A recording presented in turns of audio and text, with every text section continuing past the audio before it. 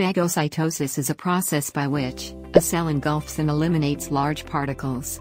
In our body, macrophages are capable of ingesting and digesting exogenous antigens, such as whole microorganisms, foreign antigens as well as injured or dead host cells.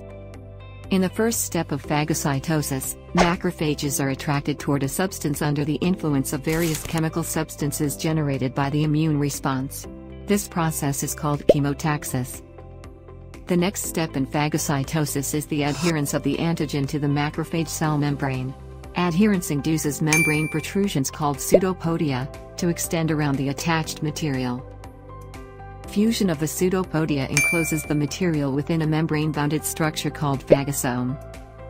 The phagosome moves toward the cell interior, where it fuses with a lysosome to form a phagolysosome. Lysosomes release lysozyme and other hydrolytic enzymes that digest the ingested material. The digested contents of the phagolysosome are then eliminated in a process called exocytosis.